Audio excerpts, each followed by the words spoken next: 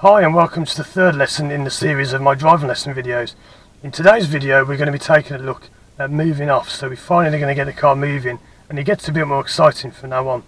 So in previous videos we've looked at the car controls and we've looked at how to set the car up, but now let's actually look at how to move away. So the first thing I'm going to do is turn the car on, to be honest, because it's a really hot day and I want to get the air conditioning turned on. So we looked before at the key positions where you turn it 1, 2, 3. There are two things that you need to check before you actually turn the car on. One is that the handbrake is applied properly, so it should be up all the way, which we've covered in other videos. And the other is that the gear should be in neutral. Now, there are times you may turn on in gear, but for the moment we're not going to.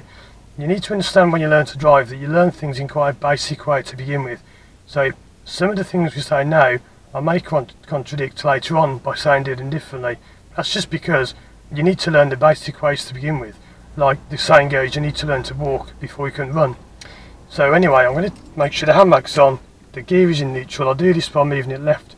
You can't see the gear stick at the moment, but all I'm doing is I'll move it left, I'll let go and it bobbles back to the middle.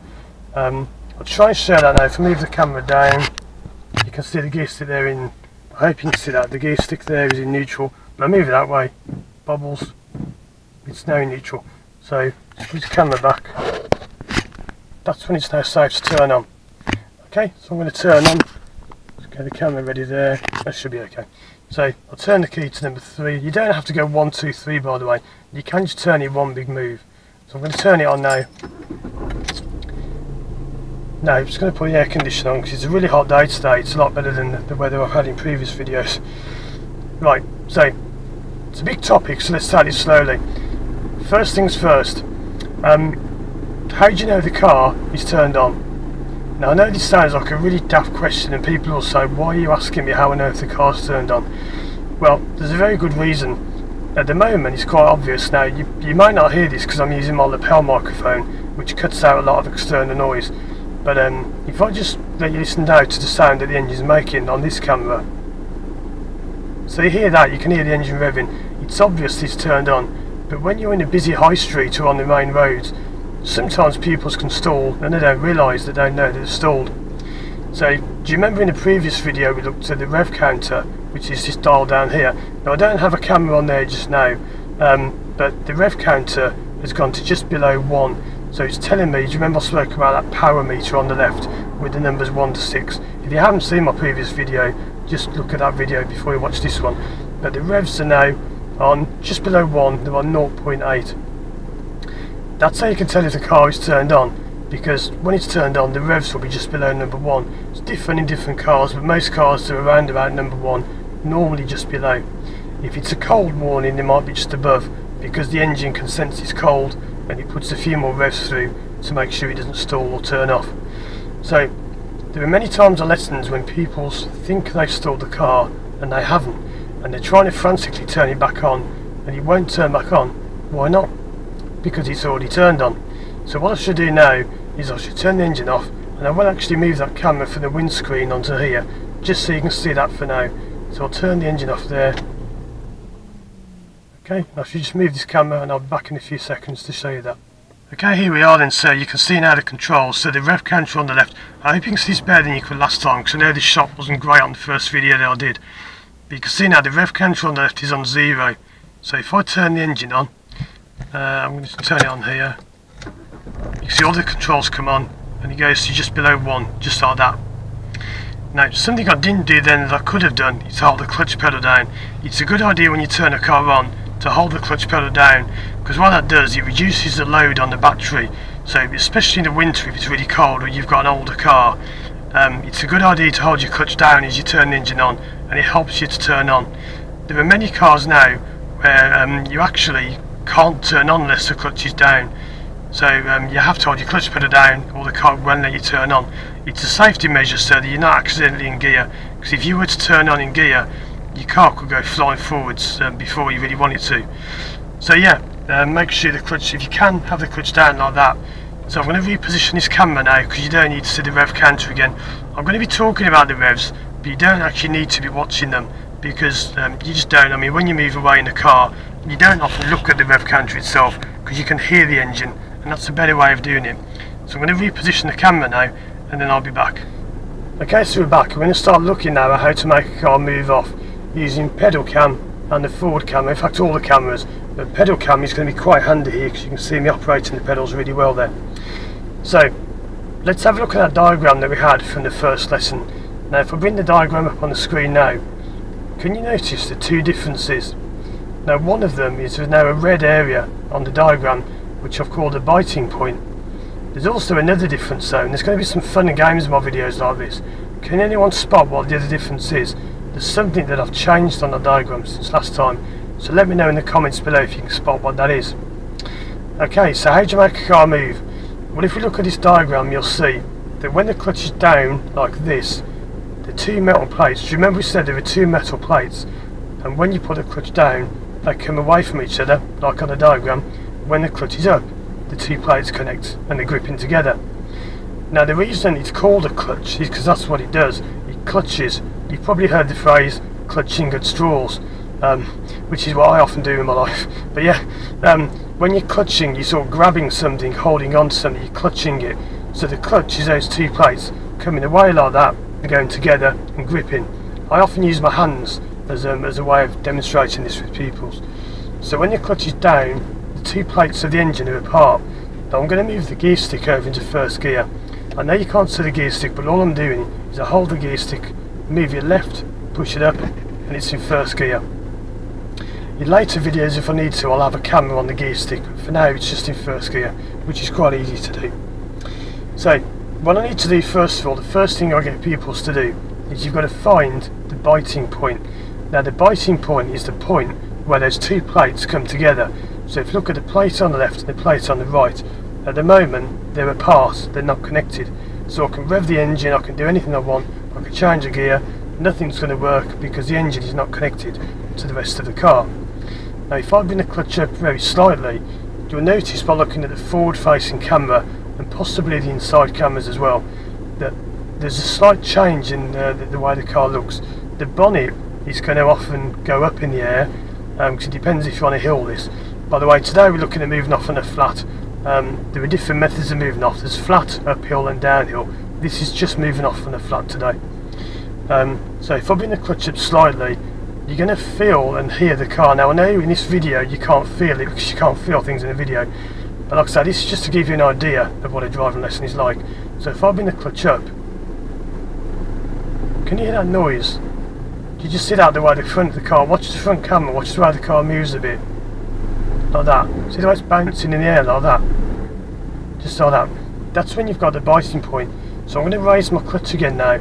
First of all, you must find the very lower edge of the biting point. Now if you look on the diagram, the red part where it says biting point, it's about the thickness of a pound coin, and that's the term that driving instructors often use. It's a handy term because everyone knows how thick a pound coin is. You want to find the very bottom of that point. So I'm going to raise the clutch now to about here, and that is the very bottom of the biting point. So I hope you can see that on the pedal camera. My foot's just about a third of the way up. Now this is different in different cars. If you have, for example, a sports car, put it back in neutral just for now so I can lift my clutch up. You can't lift your clutch up all the way unless you're in neutral. So I'll put the gear stick back into neutral, the clutch now comes up, and that's the only time you can really lift your clutch freely like that, when you're in neutral, or of course when the car's turned off. Some cars, like sports cars, have a very low biting point here, so you can get moving quicker. When you get a brand new car, I mean I've been lucky enough to have lots of brand new cars because of my job, normally when you get them the clutch biting point is right on the floor like there, and after a week or two or a day or two of driving it comes up and gets higher. If you find your biting point is really high at the top end like here, so you have to bring the clutch pedal up a long way before it moves, it doesn't always mean your clutch is damaged, but it can, because it's normally when your clutch is on the way out and it's about to go, but some cars are just made like that. So anyway, that's the first thing you've got to do. Now if you look at pedal cam again, that's the camera on the pedals are called pedal cam. If I go into first gear and bring the clutch up a little bit, that there would be good, but it's very easy to get it wrong. Now the difference between right and wrong is about the thickness of a debit card. Most people say credit card, but I don't like credit cards, so I prefer to use debit cards. So if I show this now, look at pedal cam again. So that there would be good, but this here is no good, or not as good at least. So that is okay, that is too high, and that is far too high. You can feel the car, in real life you'd feel the car pulling quite hard there, and it wants to go. Now the engine works on the front two wheels. In most cars it's different. Many German cars it works on the rear wheels. 4x4s it drives all four wheels, but this is a fairly basic standard car. So the front wheels are trying to pull away, but what's holding me still? The handbrake. Do you remember on the first lesson we said the handbrake works on the back two wheels in most cars? Again, there's always differences, and in this car I'm talking about now, it works on the back two wheels, the handbrake, and the engine works on the front two wheels. So if I go like this is the handbrake holding the car still. So that there is the first thing you've got to do on your driving lessons. Well, one of the first things after you've set the car up and done the controls is find the biting point, just about there. Now normally you would never operate the clutch without the gas, so you'd normally be pressing the gas down, but like I said, we're taking it step by step, we're not going to rush into all this. If you rushed your first few driving lessons, it will fall apart later on. I'm not running down other instructors, but I've had many people come to me and they said, oh, my last instructor, I was moving after 10 minutes and I was doing roundabouts after half an hour. Yeah, well, that soon falls apart because the pupils don't fully understand how to make the car move. So spend a lot of time doing this. We're not dragging things out, we're not ripping people off. You've got to make sure you can do this thoroughly. Imagine you're on a busy main road now and you've got cars behind you, the lights go green and you're not used to doing this. You don't want to be stalling when there's lots of cars around. You can put the people into a state of panic and stress. It's stressful enough. So anyway, I don't know, I ramble a bit sometimes, by the way, but again, this isn't a real driving lesson. I'm kind of talking to myself now. On a real lesson, as you'll see in my real series of video lessons, driving lessons coming soon, it's a lot different because there's feedback from the people and we're kind of chatting to each other and they're saying, oh, does this do that? And I'll say, oh no, that will do that. It's a lot more natural when you're actually teaching someone. But anyway, bit of a turn in the road going on there, look. So, clutch goes down all the way into first gear. So, we've set the clutch, we've found a biting point, but what did the pedal did you say we needed to use? The gas. Now, the reason you should not move off without the gas is quite simply you haven't got much power. That rev counter now is still on 0.8, just below number 1 on the revs. This is something you need to understand. You should always have the gas pedal pressed, nearly always when you move off. I'll never say always because nothing ever always applies in every situation. But we're going to try pressing the gas pedal now. Now the rev counter, I know you can't see the rev counter, but I'm going to get the rev counter to stay on about 1.5. So if I press the gas now, that gets about 1.5-ish. And it stays there. It's gone down again now, but it stays there about 1.2, 1.3, somewhere around there. You must be able to hold your foot still on the gas pedal like that. So it's dead still, the engine's not moving, the revs aren't moving at all. It's very hard to do this when you first begin driving. A lot of people's like this. The revs are up and down and up and down, and oh, I can't be on my feet still. It takes a good half an hour or so of practice to get used to that, so don't worry about that. If you move off without the gas, now a lot of people say you can move off without the gas. Yes you can, but it doesn't work very well. I'm not going to get into that now, that will be for a separate video, which is going to be called Diesel versus Petrol, because this is a diesel car, but petrols work differently. I'm not going to get into all this now, but there's a different way that they work, and let's just put it simple for now. Press the gas when you move off. If you don't, it's easier to stall, because with the gas, you've got some power like that. Without the gas, you're trying to move with minimum power. It doesn't work very well. It can work, I know, but not very well. So, what I'm going to do now is I'm going to combine the two things that we've done so far, combine them so we did them both at the same time. So I'm going to go clutch down into first gear. Before the clutch comes up, I press the gas, and I want the gas so the rev counter goes to about 1 point something, 1.2, 1.3, somewhere around there, anywhere around that area. It's worth mentioning when you've got air conditioning on, as I have now, it's actually a little bit harder to drive because the air conditioning runs off the engine, so it does make it slightly harder to move away. I've got it on very low, and of course I'm not a learner, so I can manage this, but when you're learning, if you're struggling, you might want to turn the air conditioning off. It makes things a little bit easier. Depends on your car again. So I'm going to go into first gear. I went back to neutral there. I'm pressing the gas a little bit, so it revs like that. I'm doing the clutch a little bit so it pulls. You notice how it pulls very slightly, not much but a little bit. and the engine out is humming nicely. Sounds quite a nice sound, or nice to me. So yeah, it's like that. I'm going to now go gas off, clutch down. So the engine now is just running idle again. Idle is when you're not using any revs, the engine's just ticking over. So what I did there, I pressed my gas down a little bit, then I brought the clutch up to the biting point. Now of course this is what you do when you move off. So I'll get a little bit of gas, so the revs go up higher, a little bit of clutch, and the car starts to pull, and the handbrake is holding the car still. So that's the position that you want to be in, so that you're ready to move off, and the car now wants to go. So I put my clutch down, gas comes off. The next stage is to actually make the car move. So when you've got the pedal set, you would then release the handbrake, and that would make it move off. Now yes, there are other things you need to do before that, but remember we're taking it step by step. So what we're going to do, and this is much easier in real life than watching a video, because you'd actually be doing this now. It's clutch down, 1, set the gas, so it's about 1 point something, 1.2, 1.3, clutch up slightly. Now normally I'll check around, I'm just looking around now, there's not much going on, but pretend I didn't do that, because the people wouldn't always be doing that at this stage. The handbrake comes down. When the handbrake's released, what I need to do is lift the clutch slowly after I press the gas down slightly. So in a moment I'm going to be pressing the gas down like that and lifting the clutch up. Now let's look at that diagram again about the biting point. When you lift the clutch, the only place it actually does anything is in the central third, about there, or the middle. So when you lift the clutch, you can't just go bang, that will stall. But if you do it too slowly, you're not going to be finding the biting point, because the biting point, remember, is where the engine's pulling away.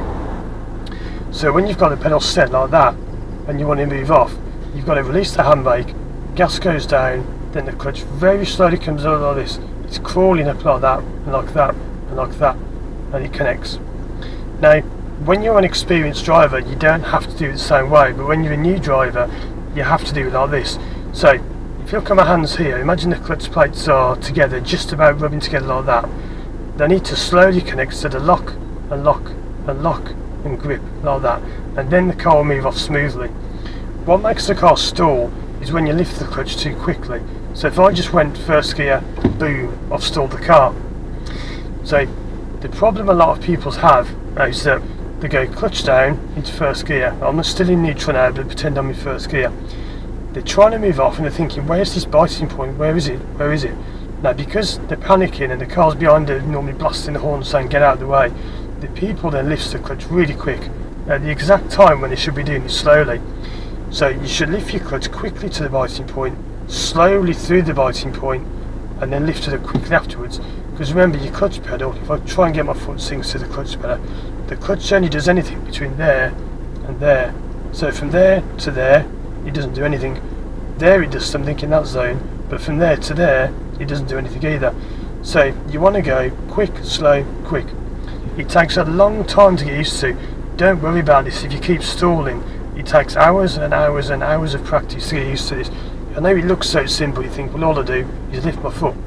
But don't forget, you've got to be pressing the gas. Now I'm going to go into this in quite some detail now. What I'm going to do is clutch down, 1, gas, set the gas, set the clutch. Okay, now imagine I've looked around, looking around, there's no one there, the handbrake's going to come off, the car starts to move slightly, the gas goes down more, the clutch comes up a little bit, and the car's moving. Now I'm going to stop there, and on your driving lessons, don't worry about stopping. On this lesson, I will be stopping for the people, I'll be doing the braking. The only reason I'm not moving too far is, unfortunately, since I pulled up here, 2 cars have pulled up ahead of me, because I was going to be driving into the space where those cars are. Anyway, yeah. So, that's how you make a car move off in the basic way. So what I did there was I did clutch into first gear, set the gas, very important, gas comes before the clutch nearly all the time. Gas going down, clutch went up, I released the handbrake, then when I got moving I did more gas and the clutch up slowly. You must learn to coordinate your feet, and at first, like I say, it's quite hard, it feels really clumsy. If you put your right foot down too much or your left foot up too much like this, if you get a mismatch, so that one goes down really slow, that one comes flying up, you'll get a stall. So when the 2 clutch plates come together, lock, and they don't have time to lock, they bounce off each other, and sort of bang like this, and it's what makes your car stall. So what else did I not do there? And we're going to cover this over and over again, so don't worry if that doesn't make much sense, because I'm going to come back to this topic over and over in all the lessons that we do. Moving away is one of the main things. It's often said that there are only really 4 things you actually learn when you learn to drive. You learn to move off, to brake, to turn left, and to turn right. If you think about it, everything else you do when you're driving, and I class reversing by the way as moving off, it all comes back to one of those 4 things. You either move off, stop, slow down, brake, whatever, same thing, turn left or turn right. So what you're really learning when you learn to drive is 4 things. You then learn how to adapt those 4 things into different situations, for roundabouts, for crossroads and all that kind of thing. Okay, so what haven't I done so far? What have I missed out that I deliberately haven't done so far? Well, I did it briefly, but before we go, we need to check that it's safe to go. You can't just move off when you feel like it, like some drivers do. So, before you go, what you need to do is check around. Now, there are 3 places you need to check as a minimum. Yes, you can do more, but the 3 minimum places you must check are the rear view mirror, that middle mirror in the centre of the car, so I can see what's coming directly behind me. The right mirror there, so I can see what's coming to the right of me. If anything, at the moment, nothing. Where else do you need to check, do you know? It's a place we mentioned before, called the blind spot. The blind spot is over my right shoulder. There. Hi everyone, I've had to edit this part of the video because in the original one that I made, just when I was talking about the blind spot, this car came past with music on really loud. He was blaring out loud, and he pulled up on the right of me and then moved off again. Now when I uploaded it onto YouTube, my video got blocked because he said it was music copyright, something, you know, against copyright laws, because YouTube has this system that can hear music in videos, and if you're using somebody else's music, it blocks your video. So unfortunately, because of that, I've had to edit the whole video again. So anyway, the only part of the video you missed was where I was demonstrating the blind spot. So if I take the camera off the windscreen now, I'll just show you where the blind spot is. So your blind spot is an area just to the right of you. So if I just take this off and put it there, that there, that is the car's blind spot. So when you're moving off, that's where you need to check as well. So all I did in the video was talk about that, and I looked like that. It's an area that you can't see in any of the mirrors. If you can, the mirrors are set incorrectly. So yeah, that's the only part of the video you missed. So let's get back now to the main video. You do the minimum is the middle mirror, the right mirror, your blind spot.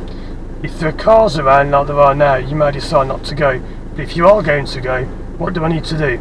For example, that car in front, that was an instructor who's pulled up, who's having a lunch break or something, or his tea break. He's probably waiting for an evening lesson, you know, to start with the people. Now, if I think that there's anyone around who would benefit from a signal, I would signal. You don't have to indicate when you move off. So I call it an indication, a signal, whatever you want to call it. You don't have to always indicate. If there's no one around like now, I wouldn't bother. I know there's someone behind getting out of the car, but they're not going to care.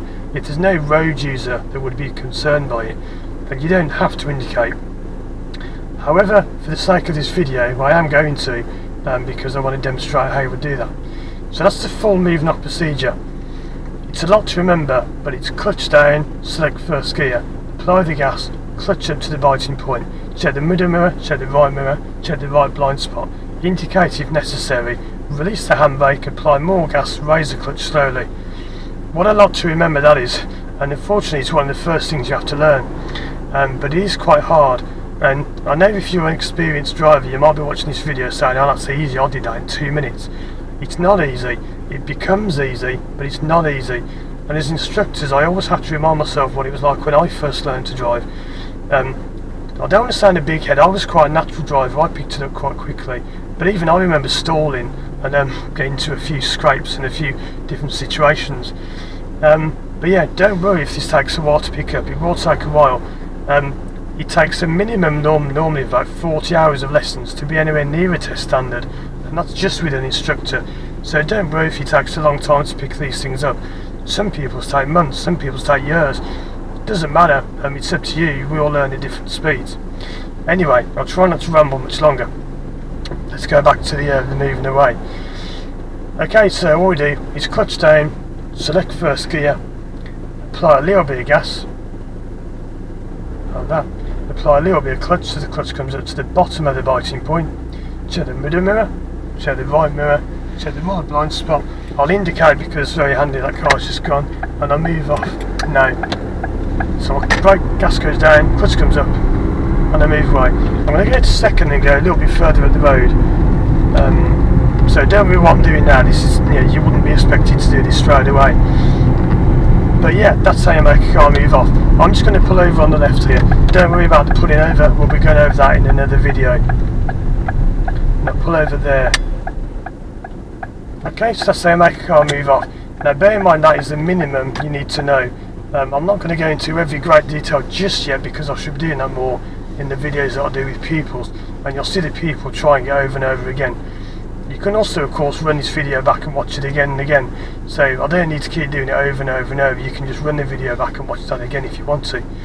But yeah, that's what you do, that's how you make a car move off. So it's clutch down into first gear, apply some gas, lift the clutch slightly, middle mirror, right blind spot, signal if needed, handbrake comes off, apply the gas, lift the clutch, and off you go. So yeah, that's how you do that. Okay, so that's how you make a car move off. If you got any questions, please leave a comment below and I'll try and get back to you. As always, remember to like the video, remember to subscribe to my channel. It does really help me get more popular, and it helps give me more encouragement to make these videos. In the next lesson, we're going to have a look at moving off up the hill. So as you can see now, we're facing up a hill. It's quite different moving off up a hill. There's only a slight difference, but you can feel very different. So hope you've enjoyed that lesson. From that, you should have learned how to make a car move off. Now again, it is better when you actually do it in real life because it's hard to watch the video and to get the feel of the car. But I hope that helps you if you're learning to drive or thinking of learning to drive and you want to just get some idea of what to do. So that's all for now, and I'll see you again soon in the next video.